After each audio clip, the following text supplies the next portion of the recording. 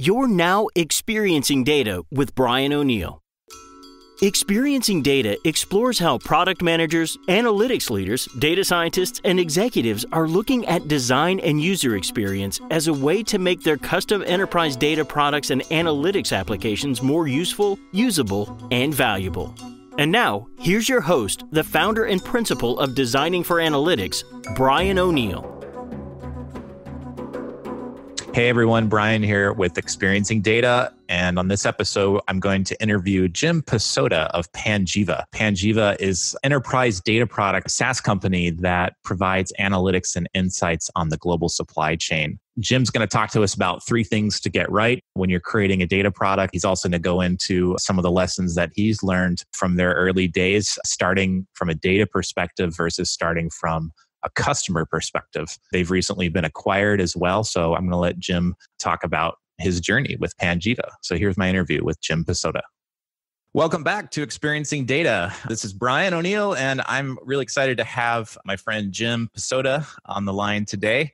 Jim is the co-founder and CTO of Panjiva, which is a software company that has mapped the global supply chain using a combination of over 1 billion shipping transactions and machine learning. Jim and I have known each other for a couple years, and they're actually celebrating 2 recent achievements, one of them being acquired by S&P Global, which is a very old data company. And they were also just named one of the 10 most innovative data science companies in the world by Fast Company, which is awesome. Can you tell us what's going to happen now that Panjiva is part of S&P? Is the product going to exist on its own? Or are you going to fold it into their software? Like how? Tell us about what that's going to mean for your customers and the experience.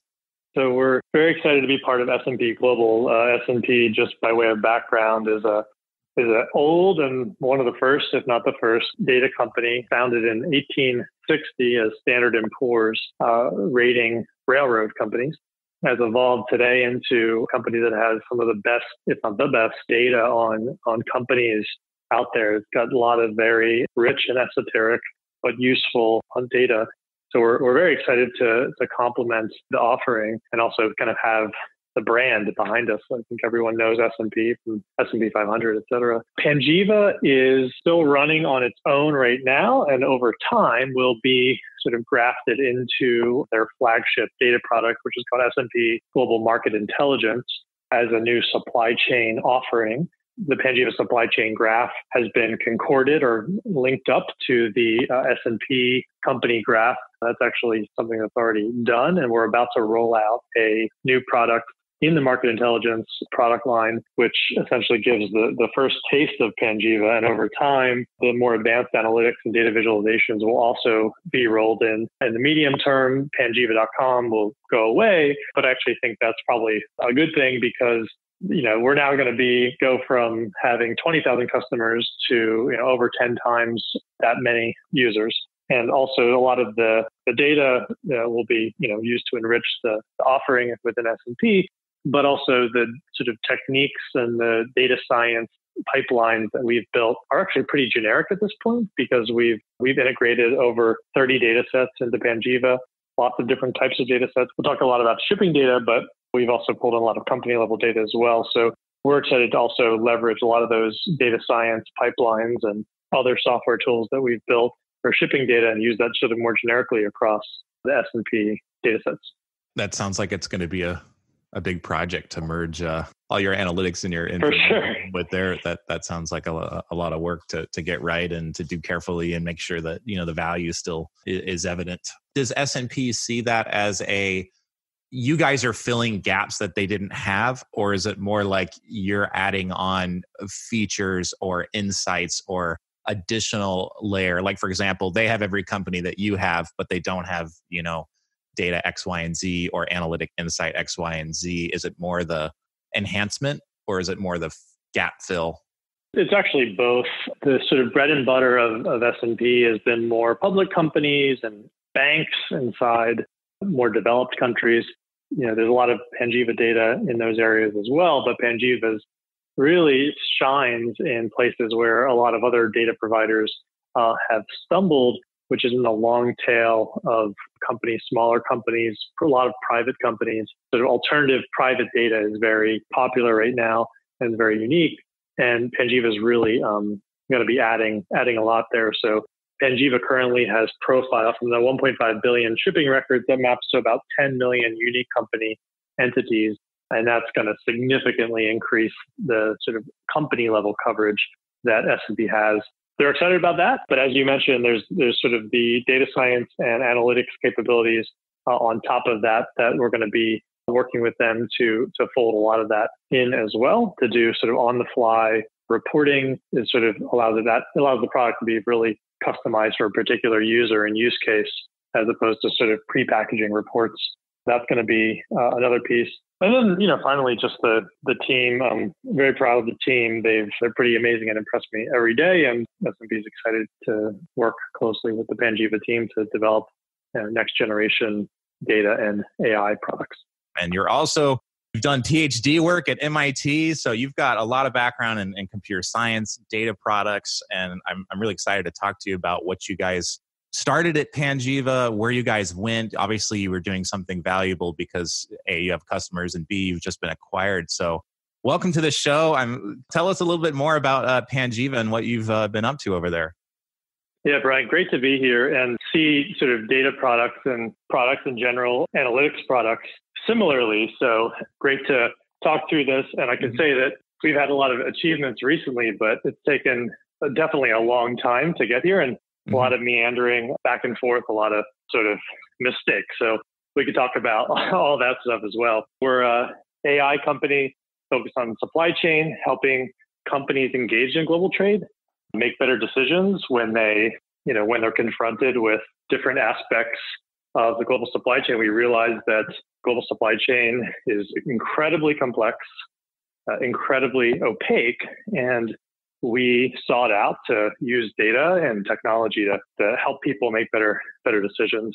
Our bread and butter is transaction level shipping data, and we'll talk about that more. But suffice it to say, for now, it's really large data and it's really messy, unstructured data. So that's where the technology comes in to essentially map that data, turn it into structured data that is actually amenable to analysis.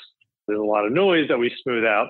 And then we essentially package that data in a SaaS product, very visual and intuitive, to essentially allow non-technical users to ask questions and gain insights from Panjiva. That's kind of the broad strokes. I can give you a few specific examples to make it concrete.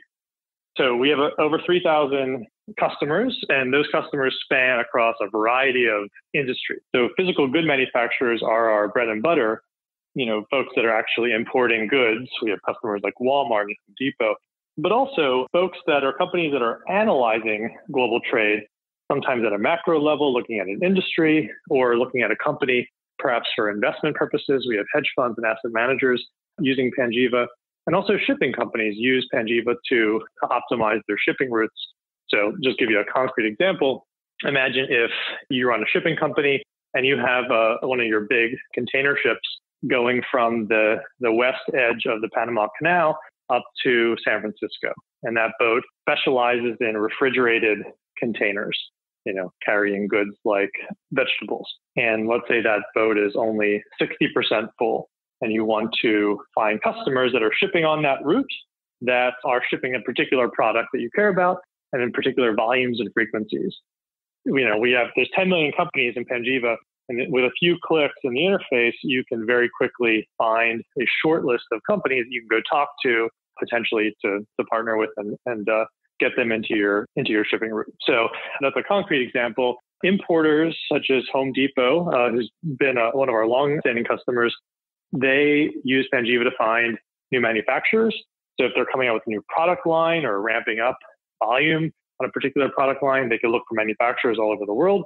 And it's interesting because in the beginning days of Panjiva, we thought that it would be our sort of go-to target market would be small and medium-sized customers. But we learned very quickly that even large companies, even ones that have offshore offices in places like China and Vietnam, they also subscribe to Panjiva because, things are constantly shifting with shifting tariff rates and product lines. Companies go in and out of business.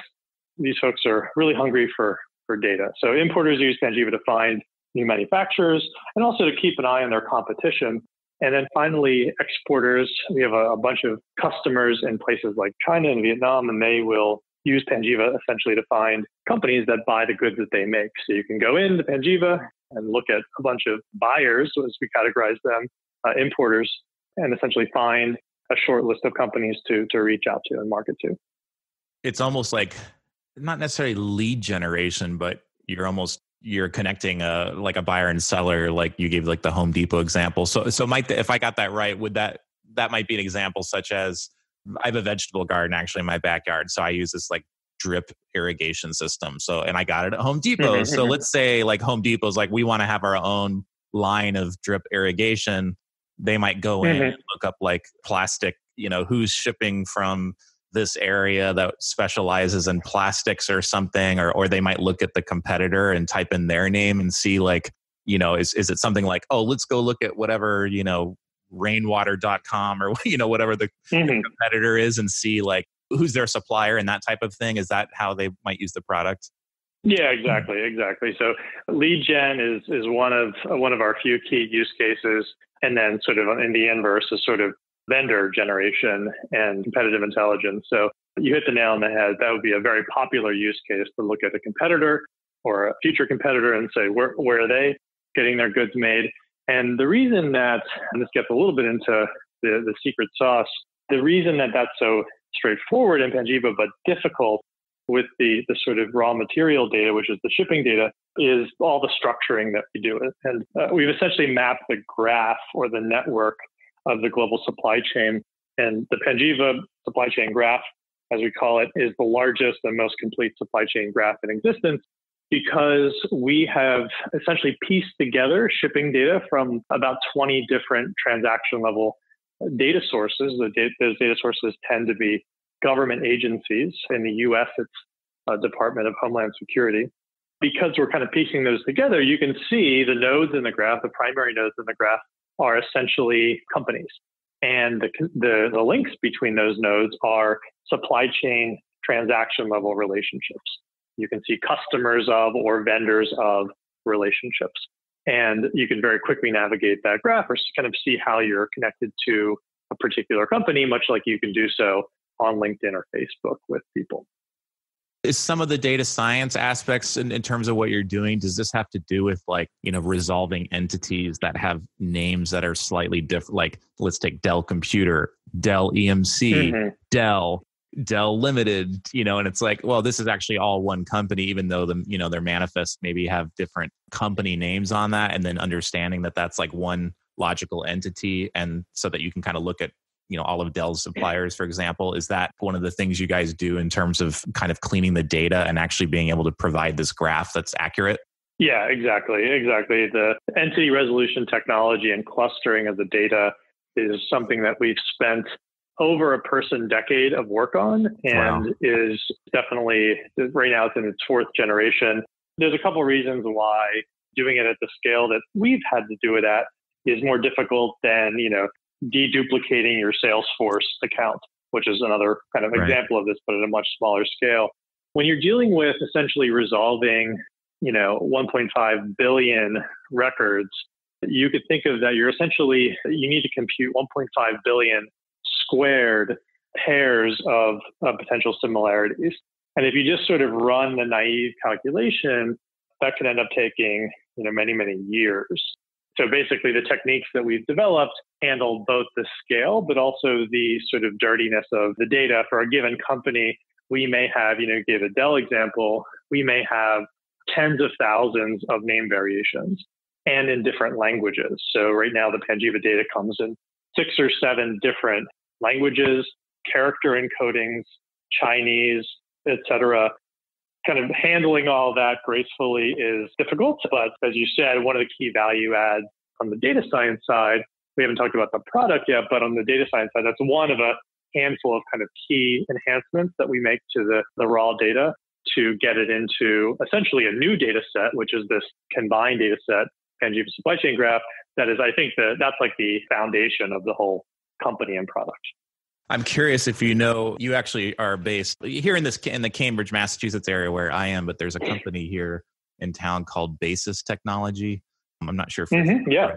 I think they do some of the same stuff with text analytics and more on the Homeland Security, the immigrations and border patrol, the software that the agents use when people come into the country, and the same issue with like multiple languages, Anglicization of, for example, a Russian name that might end in OFF versus OV, and it's this, Fedorov or something like this, and knowing that's logically the same, person. And it's interesting in that space how much cleanup you have to do. And this is it's sort of been a theme on this show with a lot of the people I talk to, is how much work has to be done just to get to the point where you can do some fun stuff and you can actually solve some problems, because there's so much of the data engineering and data cleanup, and just getting to that point where you can do the analysis and stuff is hard. Absolutely. So first of all, love Basis Technologies, and I'm friends with Carl, their founder and CEO. And you're right, it is certainly a similar problem. But to your second point, yes, the sort of, dark reality of data science or data projects is, really spending a percent of your time dealing with understanding the data. I mean, one of the big lessons that I've had, and one of the things that we did not do very well at all in the early days of Panjiva, was really deeply understand the semantics and sort of definitions of the data set before, really trying to get value out of it. We kind of loaded it and just had at it from a sort of computer science standpoint. But we really skipped over one of the most foundational and fundamental precursor tasks to that, I think, which is, it's really a research project, and really understanding what does the data mean? What do the columns mean? What are the distributions of the data? The data that we're using, and this is often the case, it was collected for other purposes. It was collected for collecting, and it is collected for collecting tariffs as goods cross borders. And that data was really just meant for that purpose and nothing else. And they happened to find a resale use case for it. But because the data, and again, this is often the case, the data is not really meant to be nice, clean, normalized, error-checked data. We really had to spend a lot of time, and currently spend a lot of time on every new data set we're adding, and we're continuing to add data, really understanding the semantics of the data before we even get into it. We actually have a whole team called our data science analysis team. There are sort of former academic researchers, economics type researchers who have some technical skills, and essentially do a deep dive on, for really weeks per data set, to really deeply understand what the data says and means before we try to start to build a product on top of that data. So I totally understand that side of it, which is understanding the materials that you're going to be working with and the information that you have. And maybe this has changed over time, but it sounded like you kind of took the data-centric approach in your early days, and early days for sure. Yes, started surfacing. Let's get it on the screen. Now let's filter. Now let's add some controls to do stuff with it. And has that changed over time? And how does that user, this person that's looking for those irrigation supplies, or like, I want to change my coffee, the coffee beans we import, or whoever it may be, how do they fit into that now, like into that story? Like if you bring on a new data set or something like that, maybe it's in a domain, or maybe it's like new columns or new information that you don't currently have. Like, is there something you guys do differently now to make sure that user actually is going to get some value out of it before it goes into the product? This is something that you and I have spoken about a decent amount, Brian. I think, we really, frankly, wasted a lot of time and kind of doing some science experiments in the beginning phases of the company. And I think there's a time and a place for that, for sure. Just kind of getting your head around the data and the use cases, or the data and the potential use cases. But where we've evolved to is a very user-centric mindset about how to actually build and deliver valuable products. And I think this is something that I see when I'm advising companies or helping friends again and again. And again, this is what we did in the early days, but it's very common to see companies that are data source centric, AI centric. And I really think every company needs to be user centric and use case centric, and then needs to have an arsenal of tools, from the data science world, from the data visualization world, et cetera, and have those tools to solve the user's problems and tap into them as needed. And, know what the user wants, so you can go you can go gather the data that the user cares about and then really package the product to deliver particular and solve particular use cases. But in the early days, we were just kind of a little more of a hammer looking for a nail kind of a scenario, and we attacked the problem quite differently now. Although I would say it's still not perfect, and we still have a number of challenges, but we really try to be focused on the use case. We have a whole product team now that we didn't have before that really deeply understands that. And then we kind of do the technology and data piece after that. I imagine you guys probably talk to customers at times to inform this process. Is that right? Absolutely. Yeah. We have a number of different ways to engage with our customers. Some are very high touch and, it's kind of small data, number of data points. And some are low touch, but thicker on the number of data points from the customers. So we have a customer success team that is very close to our 20,000 paying users, or as close as you can be to 20,000 paying users, obviously closer to some more than others. And there we have a system, an internal system, of course, to kind of constantly be tracking feedback. That's one way. Our product team also has developed a small cohort of users called our VIP users that essentially get early access to beta features. And we have in-product sort of feedback mechanisms and phone calls, screen shares, et cetera, with these users. And especially for the users who are, really engaged and really excited about Panjiva, developing products, et cetera, that's been a fantastic resource. And then finally, there's a number of hooks that we have that are sort of constantly measuring data. And then we're able to take a very broad view about usage and discoverability, et cetera. And obviously, you need to interpret that data very carefully. It's very easy to draw poor conclusions from, skewed or thin data. But if you kind of put all those pieces together, we try to get pretty close to the user. I'll also say that in addition to, we talked about customer success and product, but engineering and data science is very close to the customer at Panjiva. It's something that has always been very important to me, because I think that when you're developing a product, the engineers often has to make micro decisions about how exactly to implement a feature, how to lay the groundwork for potentially future features, and just thinking about extensibility of the software. And engineers are going to develop much better products and frankly, be much happier knowing, and having that connection to the user is much more fulfilling to be building for a person or a set of people that you've actually talked to. So sort of in all of those ways, we sort of try to touch the user in all of those ways.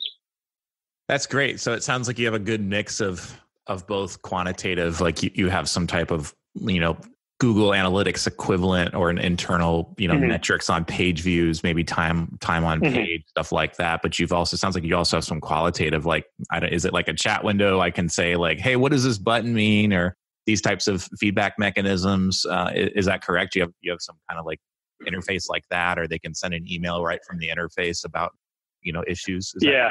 Got it. Exactly. So there's sort of an ever persistent feedback mechanism, and that's sort of for everybody. And then on top of that, for the VIP users, that beta group, what we do is we essentially build a little extra user interface element to allow users just to type in their feedback directly.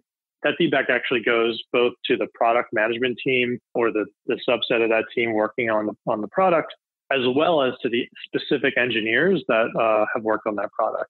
Oh, so awesome. They're able to get sort of direct feedback.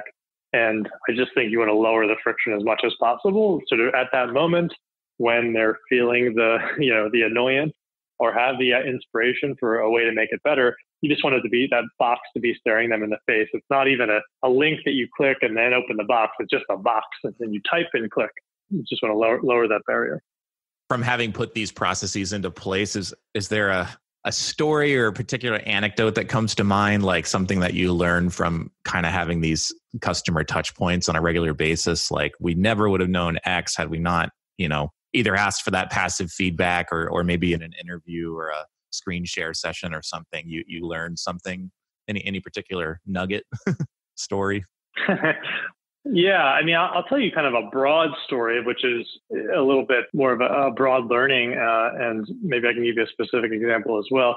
But the broad learning is that when we started the company, we basically tried to oversimplify and smooth over too many details when it came to distilling this mountain of shipping data into insights. We did that by developing what was called the Panjiva rating. We've actually sunsetted that feature, but we essentially came up with our own metrics to look at the data and boil it all down to a number between 0 and 100 that assess the sort of quote unquote goodness of a particular supplier.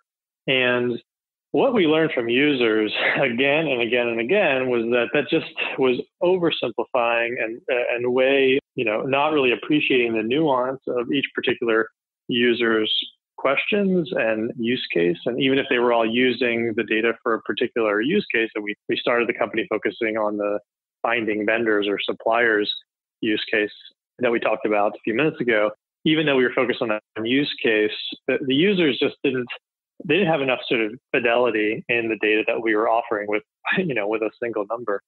And they also didn't trust it. They kept saying, hey, give us the data.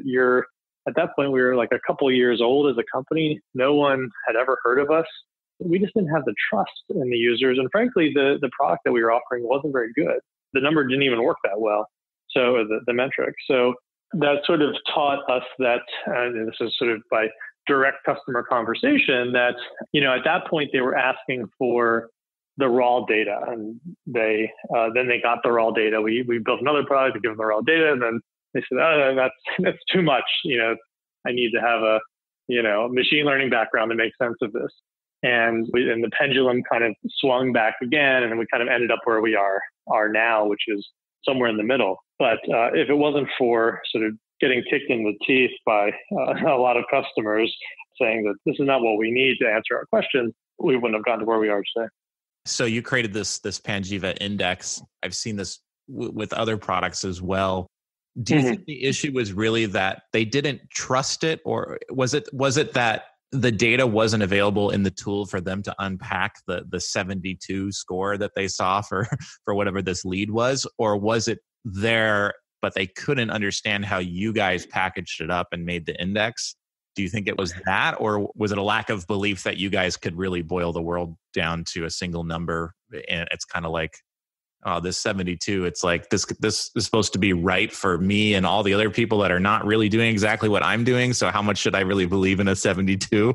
I'm curious about that thinking there, because theoretically, right, it's on the right track. You're trying to reduce the amount of input required to get some insight, like how much tool time has to be expended in order to get some kind of value from the tool quickly, because your goal is not to spend time in Panjiva. Probably the goal is to get some insight out of it. So I can understand the desire to go into that tactic. So could you unpack that a little bit more?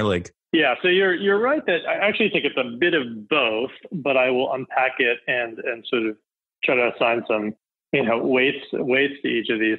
I really think that the primary problem was that it just wasn't enough fidelity and wasn't enough for the users to really sink their teeth into to actually, answer their questions. The fidelity, it was on the right track, but it was too far. It was too extreme. And to this day, I believe that even though we have, a brand now, we have a very well-known parent company that lends us a lot of credibility and some great. I still don't think it's the right, the right level of fidelity. I think it's too blunt of an instrument for allowing users to get the insight that we want them to get.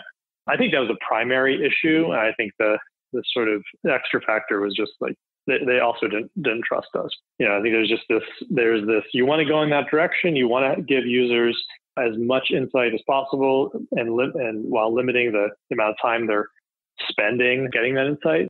But I do think there's a point where it's too far, where they're either not, and it could be too far because you're not allowing the user to fully articulate what they want out of the tool. Maybe the user interface or the sort of querying mechanism, if it's a sort of a search type of interface, is oversimplified. A lot of people want to emulate Google, for example, but sometimes Google is actually too simple. So I think you can have oversimplification on the input side. And then you could also have oversimplification on the output side in terms of how the data or the insights are ultimately presented. You're listening to Experiencing Data, the podcast that explores how design and user experience make enterprise data products and analytics applications more useful, usable, and valuable. Your host is Brian O'Neill of Designing for Analytics, designer, UX consultant, and advisor to the business leaders behind custom enterprise data products and analytics applications. For more information, visit designingforanalytics.com. If you're enjoying the show, help Brian out by rating it on iTunes. And now, back to Brian. Do you guys have any type of like internal benchmark use cases or some kind of like way of testing the product with users that you repeat over time to see if like, are we still delivering the quality and the value that we want to give, especially as I imagine you're probably bringing on new data, or maybe you're creating new reports, or, that the product's changing over time. How do you like make sure that you're not making it worse? Because obviously when we add information, right, we potentially add value, but we also add noise potentially and friction. And that's where the design care comes in. So I'm just curious if you have some way of not constantly real-time monitoring, but you know what I mean? Like having some sense of a benchmark where, the time it should take to get, to pull up a company, find all of its suppliers and do X, and we want that to take, 8 minutes or something. Can you talk to that a little bit? Do you have any type of process you guys use for studying that? I like the benchmark you just talked about, and we don't have anything that is that tight on the user, kind of the flow or UX side of things, but it sounds like a good idea. I'll tell you what we do, which is we basically compartmentalize the sort of quality assessment. And what I mean by compartmentalize is we look at it in a few different key areas. And I think it's actually important and useful to look at it both in compartments as well as holistically. So the first one is on the data side. And you can actually essentially vet the quality of the data science algorithms and the machinery that sort of processes the data. Do that independently. And you can essentially use different techniques to make sure that the data format changes. We have infrastructure in place to automatically notice that, to make sure that doesn't leak into the product. Or if there are often these sort of breakpoints or thresholds that sometimes get triggered, or maybe the machine learning model was trained on one type of data, and ultimately that model ends up being stale over time. So we have so much data and so many different models that we have automated ways of checking that certain quality metrics, sort of standard data science, data quality metrics, are upheld. So I think that's sort of the foundation to Panjiva, is the data itself and this supply chain graph. So we have lots of mechanisms in place, over 5,000 automated tests, if you include both the data side and the product side, that are constantly running multiple times a day. On top of that, then there's performance. That's just like, is the website fast enough? And especially for a company like ours, where the amount of data is only ever increasing, often you hit performance knees where, all of a sudden the data used to fit in memory and now it's spilling over to disk, or a particular, database index, for example, and then you'll hit a performance knee, and that will show itself in the product. We have ways of essentially monitoring our key products for our key use cases to make sure that searches are fast enough, company profiles and certain reports are fast enough. That's compartment number 2. And then compartment number 3 is more on the product side. And there, I would say the best that we do is kind of the stuff we talked about earlier with vetting the product quality to make sure it doesn't break. But that's different than what this sort of holistic flow that you mentioned that I think we should be doing, and we're not. Well, it's a process. It's not with all, the qualitative types of research activities and design. It's not binary. It's not like you are or you aren't. Most people are somewhere on a continuum of the habits and activities and routines that they go through, to be customer focused. And some are doing a lot of stuff, some aren't. That benchmarking thing is something that I think helps companies. Like with my clients, especially with analytics products, right? There's often like the problem space is like, it's indeed a space, right? It's usually not just like, there's 5 things we need to do and that's it. And if we get that right, then hey, we'll sell the company and go to an island and party or whatever. It's never that simple, right? But actually you could use something along those lines as a benchmark to kind of check yourselves, especially as products grow. I like to try to encourage clients, usually, I mean, it depends on what the problem is in that particular situation, but having some kind of idea of, we have to put a stake in the ground somewhere. If we're going to evaluate the quality of the product from a user experience standpoint, we need to be able to go and run tasks with customers and ask them to perform activities that are realistic based on what their job is. So let's pick a handful of these to get going. They may change over time, but instead of trying to kind of solve an amorphous, like, global supply chain in general, like, we're going to solve the problem. Well, what problem, right? Like, at some point, ink is going to go on a screen, buttons will be created, workflows will happen, and that can either be a very deliberate process, or you can kind of fall into it. So my thing is like, well, let's try to model it around problems that people actually have, pick a subset of those.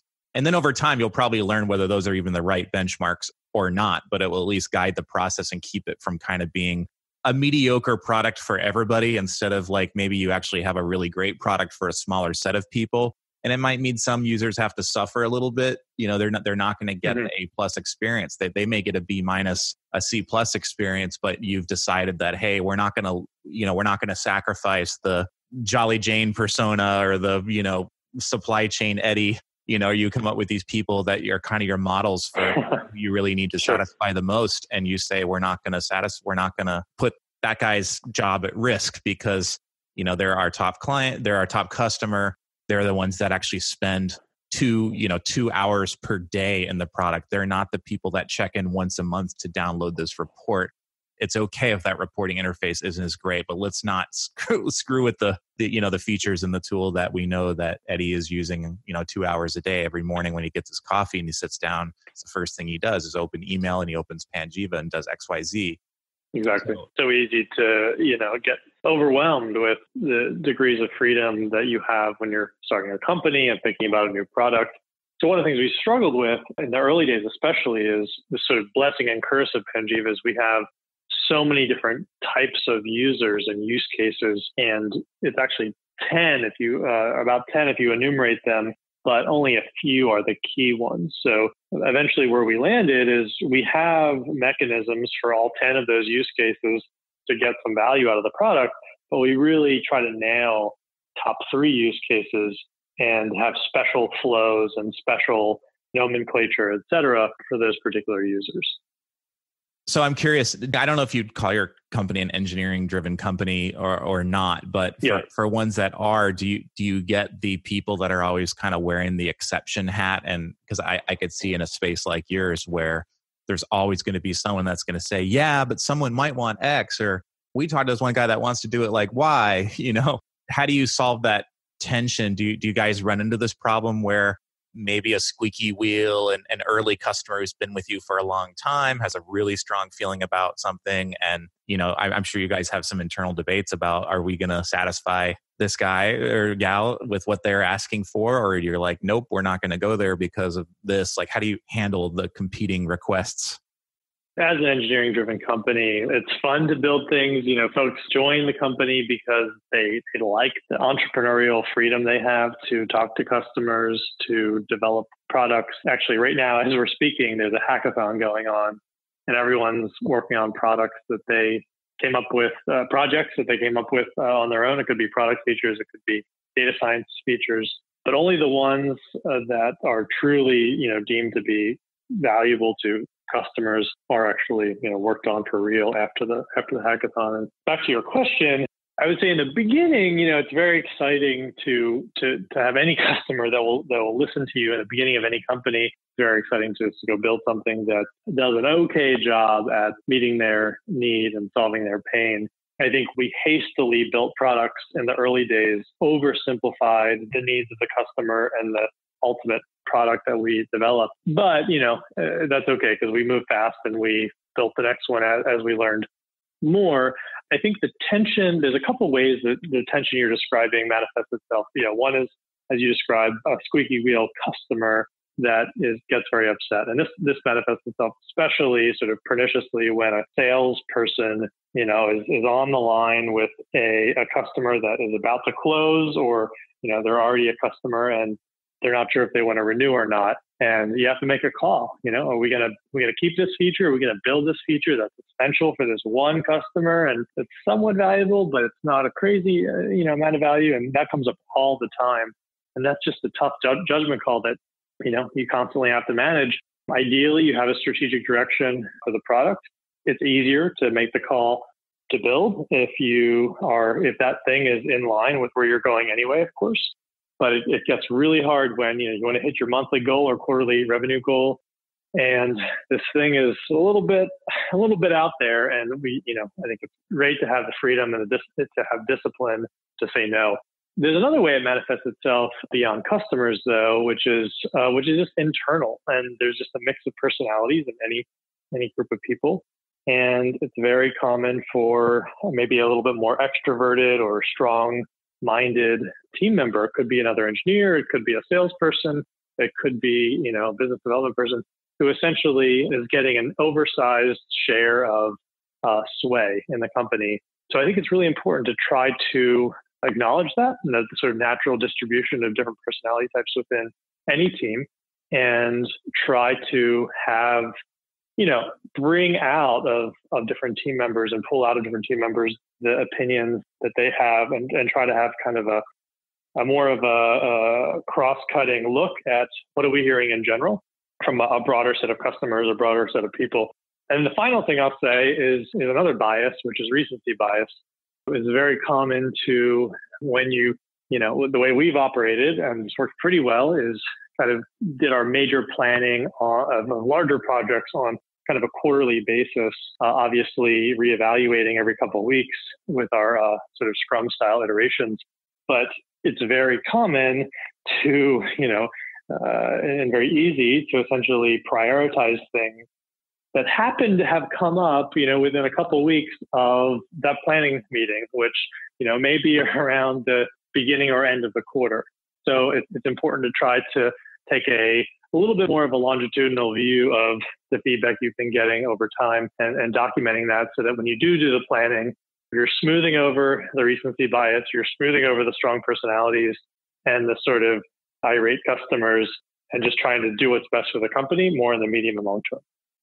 I wanted to ask you about you. I know you had recently given a talk at a conference on this, but if I recall that the title of the talk was 3 Things to Get Right in Data Science. Is that correct? Could you share us a brief version of what those things were? Or if that's not quite the right title, tell us what it was. So it's Avoiding Data Disillusionment, 3 Things to Get Right When Building Data Products. So first, a little bit of a preamble. There's a reason I think we are headed towards disillusionment, or at least a lot of projects, data science projects there's just a ton of hype and excitement around data science, machine learning, AI. And I think for good reason. There's a lot of, we have crossed a kind of a pretty cool threshold where a lot of value is able to be created now, because we have this nice combination of data availability, strong algorithms and compute power. And that combination is certainly powerful. But there's a lot of folks out there with the data set hunting for a problem to solve, and aren't necessarily going about it with a user-centric and use case focus. So my prediction, if you look at the hype cycle, the Gartner puts out hype cycles for different technologies. If you look at the hype cycle that was put out a couple months ago by Gartner for data science in general, where pretty much all the technologies, except for a few, are kind of in the peak. And if history repeats itself for data science like it did for enterprise software and internet technologies and mobile technologies, et cetera, a lot of folks are going to be disappointed over the next 3 to 5 years. So thought about the decade that we spent building Panjiva and a few of the key learnings. I think for me, at least, if you apply these learnings, I think it will reduce the risk of disappointment. So 3 areas to get right. 1 is deliver what's valuable to the user. 2 is demystify the technology. And 3 is democratize the data science talent. So on the first one, this one's so obvious and sounds so trite that it almost feels silly to say, but we talked about this a lot on this particular conversation, Brian. And I just think this is worth repeating and kind of worth keeping front and center all day, every day, which is just really need to focus on delivering something that's valuable to the user no matter what. When we started Panjiva, we actually were not a AI company focusing on shipping data. We were actually focused on de-obfuscating the supply chain in a very different way, which is building more of a platform for ratings and subjective reviews and helping companies learn about other companies, let's say far away in places like China or India, because of reviews, Yelp-style reviews from other people. And we thought that was going to work. We saw a lot of inspirational examples, and after about 6 months, we learned that was just not going to work. There are a lot of incentives in play that people do not want to share their good suppliers, and people want to tarnish their competitors. So there's a lot of incentives at play that made that business model not viable. But in the process of building that product, we stumbled upon some data that we were planning on using to assess the veracity of the ratings themselves. And that data was the shipping data. So we were planning on using the shipping data to figure out if the ratings were coming from real customers. We're going to get a rating and look up in the data in the background kind of manually. Oh, is this a real customer of this Chinese manufacturer? And in the process, we realized, hey, this ratings thing is not working, but the data is actually really interesting. And at first we thought it was just too messy to get any value out of, but kind of looking at it from a machine learning and data science angle, we realized if we work really hard at this, we can actually turn it into something valuable. But all along, we were focused on, this is kind of one thing we got right, and there was a lot of luck here, but all along we were focused on helping the user get insight about these companies around the world at a distance and developing trust at a distance, which is really an age-old problem. And no matter if it was a platform business or ratings business or a sort of AI data business, we were focused on solving that problem. So that's the first lesson: deliver what's valuable to the user. And the next one is demystify the technology. We talked about this to some degree earlier with the Panjiva rating. We're trying to have this sort of magical black box that took all this data. It could be tens of thousands or hundreds of thousands of shipments associated with a given company, and boil all of that down to one number. In a way, we were, wrapping up all of this technology behind this black box, and the user, as we talked about before, the user just didn't trust it, they didn't understand it, because they couldn't contextualize it for their particular business problem. And I think demystifying the technology is really important, and this is coming in to play a lot with data science and AI in particular now, where the reality is the models are quite complicated and quite sophisticated, but that doesn't mean that we could just let it be a black box and spit out an answer. I think it's so important to wrap that technology in and sort of give users hooks into the technology so they can A, trust it, and B, take the insight and contextualize it for their particular problem or their particular business use case and make it as user-friendly as possible. So that's 2, demystify the technology. And then 3 is democratize the data science talent. And this is a little bit more of a tactical approach that is, I think, just necessary given the scarcity of data science talent in the world today. I think there's way more, I don't know the statistics, but I think there's way more job openings for data scientists than data scientists out there. And that's going to be the case for quite some time. Carnegie Mellon just came out with the first undergraduate major in AI, but it's going to take some time. But I think it goes beyond that. I think this is beyond just leveraging the scarce data science talent to actually get products built. I think the reason it's important to democratize the data science talent is also because helping product managers, other engineers, and even folks doing business development understand the capabilities of data science is going to fundamentally shape how they think about developing a product and mapping the user's need into the technology domain, thinking about building a model and thinking about features of the data and developing a training set and assessing error rates, communicating how the black box works is really a fundamentally different approach to developing products. And I think it's really important to educate the broader team in sort of the broad strokes of data science so that they understand how to leverage it as a tool, even though they don't know how to, write the code or think about it from a mathematical perspective. So the third thing to get right when building data products is democratizing the data science talent. Question on the second one, in terms of like demystifying the tech. So I'm curious how you see that line between I, the user, sit down and I have some task or job that I need to perform and I want to get, and you're with analytics, it's usually some kind of decision support that I'm looking to get, or some kind, in your case, it could be a lead, something like that. How does the need to understand how Panjiva generated the response that I got, where's that line between, whoa, I just want to go to the grocery store. I don't need to know on the screen of my car, the fuel is now being injected into the whatever. And like, like you could see every part of how the engine is going to move the wheels and et cetera. Like, where's that line between noise and not needing to really understand all of it versus exposing? It sounds like maybe are you saying like you need to expose enough to get some trust? Is it about building the trust that's important and then exposing the right amount of the magic sauce? I don't know. Can you unpack that a little? Yeah, you're on the right track. So there's a couple aspects here. I think the actual form that the product can take that I think provides a nice happy medium to not overwhelm the user, but also give them the sort of hooks that they need to actually demystify the technology, is to essentially I'll use the onion analogy, where you give them a high level view of the insight and ideally package the product or the insight in language that maps to the way they think about the problem. Make it very simple at the outset, but provide sort of drill in mechanisms to actually go deeper if they want to. So start with the simple thing, but don't stop there from a product standpoint. But I'll say that that's just sort of a tactic of building the product itself. I would say that the goals, though, are twofold.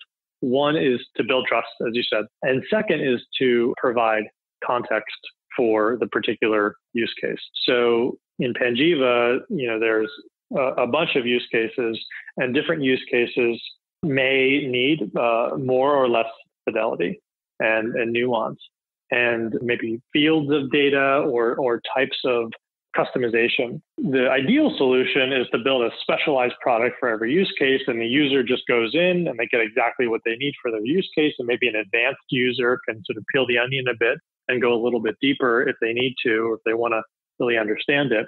That's the ideal scenario. And in our case, we kind of have a hybrid solution where a few of our use cases have that level of tightness where we're mapping product to use case or use case to product, but we have this sort of long tail of use cases. And for those, we provide a little bit more of a generic advanced interface, give folks this sort of onion approach where they're drilling in if they need to, and give them enough sort of hooks into the data so that they can understand how to map this insight into the particular problem that they're solving, be it for optimizing their shipping lane or finding out information about their competitor. I think you outlined a sort of a framework for products that have discrete conclusions or insights that there's going to be repetitive need to go in and get answer A for question B, as it may be. And I've seen that process work, the framework for a design work well, where you're trying to present, what I would call presenting a conclusion first, not the evidence, but you kind of provide that. Here's what the answer is. It's the 72 index if you're going to go to something like an index, for example. But then you need to provide the right amount of supporting evidence to back that up. And one thing I've seen work well in this space too is sometimes that includes information on what you didn't do. Like, what information did we not include? Like, hey, maybe our supply chain data is a year old, so what we're giving you is actually from 2017. It's not 2018. Or we did not we did not adjust for inflation, or we did not do X. If you know that, it's not, list out everything that you didn't do, because that could be a mile long. But as you get to know your customer and the questions that may be going through their head, which you really only can learn by talking to them, you may be able to answer that in the interface, explicitly on the quote, I'll call it the evidence page. It may not be a single page, but the place where you back up some of those analytical conclusions. You might give them an idea about, here's what we checked, here's what we looked at, we cross-referenced it with this, but we did not do these things. And then they can start to believe the trust, or they have a little bit more idea how the sauce works. And I've even seen it to a point where at some point, they may even stop looking at that. And now they start to really trust the conclusions, because they know what goes into the recipe, and they don't need to know the recipe anymore. They just want the pizza, like I know it's good. I don't Exactly. care what kind of flour you use anymore. Like I was interested the first time because it was so good, but now it's just, So now I just eat it. Yeah. We absolutely, we saw actually that exact pattern play out with Panjiva, where a lot of users in their first couple of months will use the more advanced interfaces. They'll want to export the data to Excel and double check the math, doing their own pivot tables, et cetera. And then, time goes on and they're just using the sort of prepackaged reports because hopefully they're better than the sort of manual analysis over time, because we've kind of considered these sort of exceptional data cases. And any data product that's done really well, or any non-trivial data product that's done really well, sometimes is going to have dozens of these things, especially no matter if you're sort of mining first-party data, like companies like Palantir and Tamer and other companies that are essentially taking companies' internal data and working with it, or in our case, and in many other companies' cases, taking third-party data. No matter where you're getting your data, there's going to be issues with it. There's going to be delays, format changes, granularity differences. It could get overwhelming to the user to essentially list out every contingency, every deficiency. I think there's a real balance here. Sure. A balancing act. As much as possible, we try to use the tool of data science to actually correct the data deficiency or impute or whatever technique is actually going to be better than nothing. But then say, this was imputed or this was reported versus imputed. And I think that can lean on some, common design language in the product to basically, and then over time, the user starts to understand, okay, if it's gray italics, that was imputed. And if it's black regular text, that's reported data, for example. And I think that can help the user just sort of intuitively grasp, okay, I need to be a little more careful with this, but I get the gist. And depending on their use case, this is an example of sort of communicating just enough to give the user who needs that level of fidelity, maybe a tooltip can say, imputed methodology if they need that, or if they just need the broad strokes, maybe they don't dig in. I like that idea of the design. If you could build those kinds of things in, and again, over time, by minimizing, you don't have to hit people over the head with it. And again, it's knowing the questions that your customer might ask that are the ones that you might need to fill in. It's not every deficiency. It's just the ones that may be a friction point for them. Like, hey, am I really going to pull the trigger based on this insight? It's like, is there some answer you can give them or some information that you can give them to make them feel comfortable with the decision support that the tool is generating? So like in your case, using imputed data, for example, I think that's good. And especially if you can balance the subtlety, in the interface there such that it's not noise. You're not adding additional noise as well. So I like that thinking a lot. Last question. We're getting close to the clock here on our time, but I'm curious to know, because without, getting into the hype of data science and all that, but is there something that you're excited about in your space that you think, because of the climate we're in with the compute power being available, you guys obviously are dealing with a ton of information. You've cleaned a lot of it. Is there a new place you guys can go with this technology in terms of, simplifying the experience for your customers, whether it's a new feature or, hey, we're going to be able to cut out a whole section of the product because this technology is going to allow us to do X now, and we never could do that before. Just curious, like what's the next journey look like? Is there something new that's going to be enabled, or is it more just a slow crawl and the tool sets get better along the way? And it's like, it's still going to be a house, but we don't erect the walls the same way. They may not see how we erect the walls, but for us internally, it's easier. Can you just kind of speak openly to that? I'll go back to the user again. I think the really, really tough nut to crack when building a product is finding the product market fit and really finding the key sort of nugget or nuggets that are going to answer questions and solve pain for your user. All the stuff that we're working with, data, different data science frameworks, et cetera, those are great tools, and those tools are getting better. That's essentially accelerating the pace of development.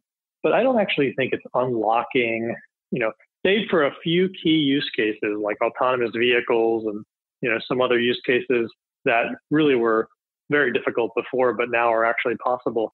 Save for those use cases, I think the fundamental challenge that we all face is really just how do we use this ever increasing and improving arsenal of tools that we have at our disposal, from AI and data visualization and really fast parallel analytics capabilities on the back end? How do we cobble together a product that really meets the user's needs? And I see that as a game of more inches, not feet. It's going to be that fundamental problem. I think is not going to go away, maybe ever.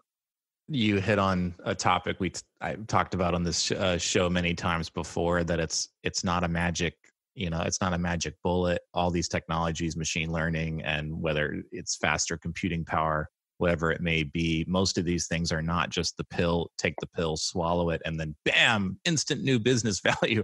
It's not run out and find a place to, go use this new tool. That's not necessarily save you. And you really got to understand the problem space and know how to deploy the technology properly. Because at the end of the day, they're still going to log into this interface. It's running in a browser. They're going to pull up some information. Somehow they're going to receive pixels and ink on a screen telling them something. How you guys did all of that on the back end and the technology that went into it, that may change over time. It may get better, could be accuracy improving, but it's not usually a magic bullet. So you kind of reiterated. That's right. That typically I hear, I think it's important with all the hype that's around this, that it's not like, oh my God, we don't even need an interface anymore. Now it's just a, exactly theory, direct to your neocortex. And to be fair, look, I'm a technologist at heart, and I love this stuff, and I think it's super exciting. I just think that it's very easy to get wrapped up in the technology and have that overshadow what's the most important thing that we're shooting for. Well, cool, man. This has been super fun. We've been talking to Jim Psota from Panjiva, who's now part of S&P. Can you tell people where to find you online? Are you on Twitter or LinkedIn? Is there a place people can learn more about you and the company? Yeah, so the website's panjiva.com, Panjiva, panjiva.com. You can find me on Twitter at Jim Psota, and drop me a line on LinkedIn as well. Great. I will put the links in the show notes. And it's been great to talk to you again. And again, congratulations on the acquisition and the props from Fast Company about data science. That's really great. And hope we get a chance to talk again soon. Always a pleasure, Brian. Thank you. We hope you enjoyed this episode of Experiencing Data with Brian O'Neill. If you did enjoy it, please consider sharing it with the hashtag #ExperiencingData. To get future podcast updates or to subscribe to Brian's mailing list, where he shares his insights on designing valuable enterprise data products and applications, visit designingforanalytics.com/podcast.